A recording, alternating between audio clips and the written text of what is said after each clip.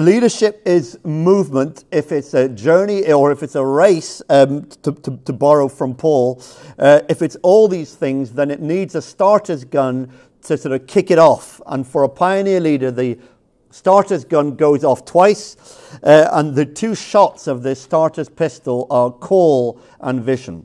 The journey doesn't begin without them. In fact, if you start without them, the journey hasn't really begun. Call is the voice of God which sets you aside for a unique journey, and vision is the destination that journey is heading towards. And every leadership book and podcast and sort of guru, whatever, all of them will tell you you've got to have vision. And vision, as we said, is just another name for destination. It's a sort of mental picture, a descriptive statement of your destination, of what it will look like when your journey has finished. And these experts tell us sort of repeatedly that for every leader, every organization, every movement, every church, everybody needs vision.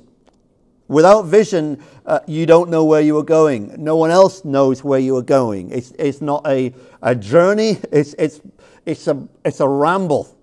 You'll be prone to a distraction and detours. You'll easily be distracted and detained. For every movement, the journey must have a destination. The leader must have vision. But actually, simply having vision isn't the most important thing. Anybody can, cook up a vision after a curry and a couple of beers. Having vision is important. Where it comes from is absolutely vital. And in approximately 1400 BC, a shepherd was standing looking after his sheep in a fairly arid part of northwest Arabia.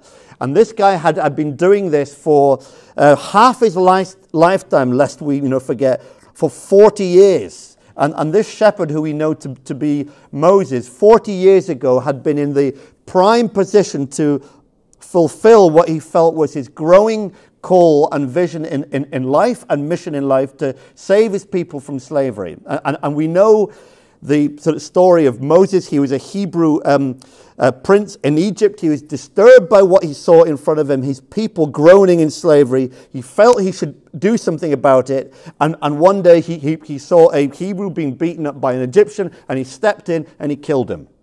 Two things wrong with that. One, it was murder. And secondly, he did not have a story of discernment. He saw a problem, he sorted any kind of solution, but his movement failed before it had begun because it wasn't God's call, it wasn't God's vision. He did not have a story of discernment. And so 40 years after that, when it looked like his window of opportunity had gone, when he had lost his ideal standing and resources and position to get the job done, he was standing in a desert, and Exodus 3 happened.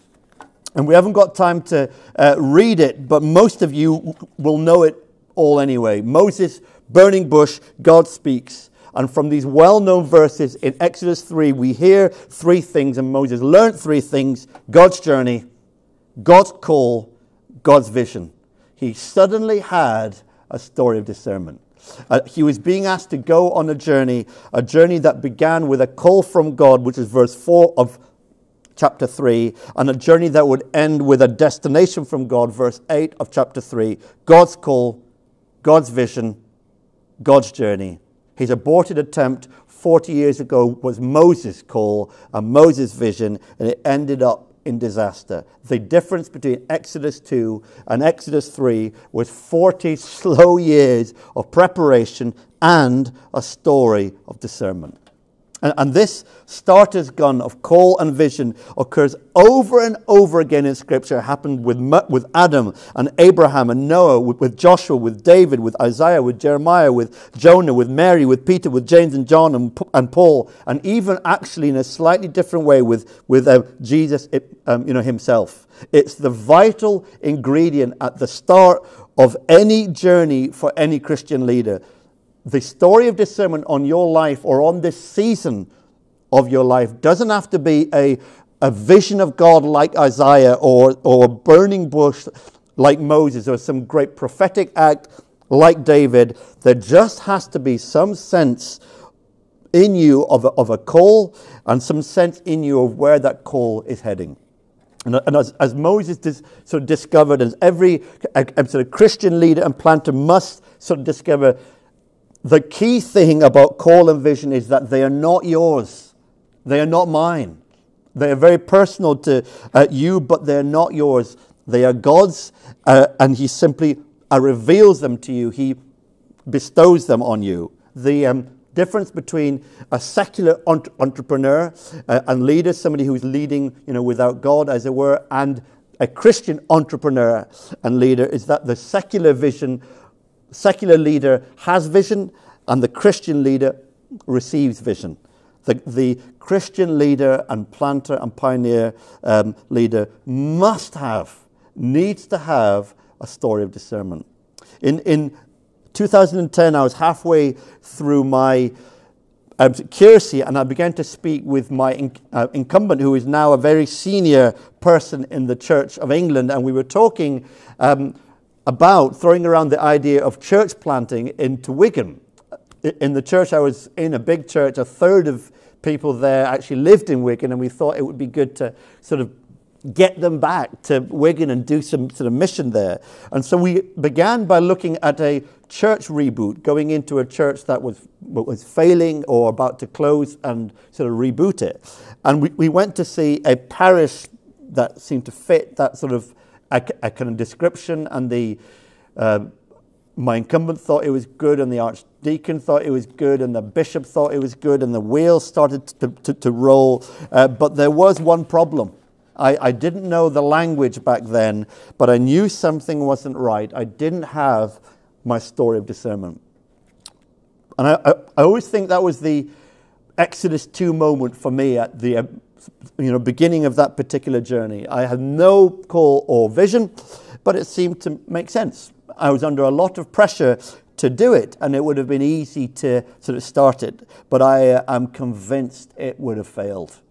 I had to wait for my Exodus 3 moment, and in actual fact, I didn't have to wait long. I had helped to plant a youth church called the Unit, and it spanned across St Helens and Wigan, and one day we went into Wigan Town Centre and we did a sort of session there. I'd never done anything there before. As soon as I stepped in there, all I could say was I had a sense of electricity, and I know it doesn't always happen this way, and I just felt, this is it. It's Wigan Town Centre. And I went back to tell my wife, and she cried, of course. And then I went to tell my incumbent, and he said, I'll never sort of forget this. He said, you've got to forget about it. It's impossible.